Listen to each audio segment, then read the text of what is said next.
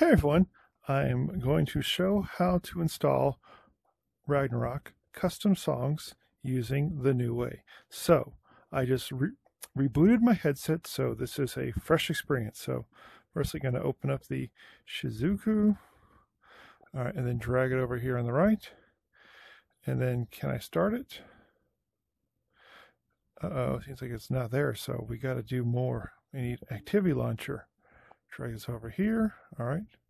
Then let's go find settings.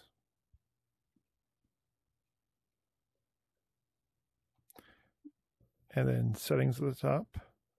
Then launch the activity. All right. And then I need, I believe, system, developer. I need wireless debugging. Turn that on. I'm going to say always allow. All right, that should be there. Okay, this thing is doing its thing. All right, it is running. Everything is good. We're good. Technically, I can close this window now. It's not needed. Now let me go into my library.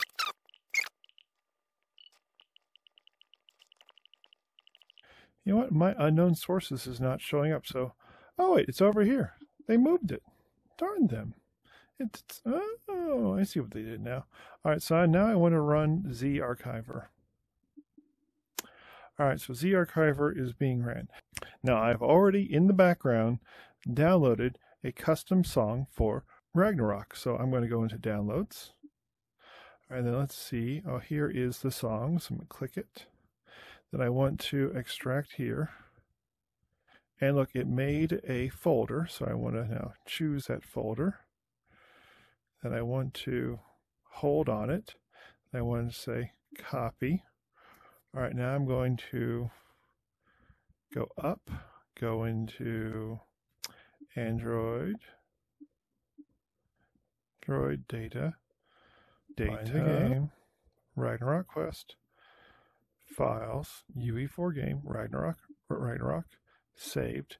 Now, I previously made this custom song folder, but if you need to make the folder, you need to hit the plus and create a new folder and give it the name CustomSongs, capital C, capital S, no spaces. But mine's already there, so I'm going to go into it. Now I'm going to use this paste button down here. And now the song is in the custom folder. So now I should be able to launch into the game and then see the song on the selector.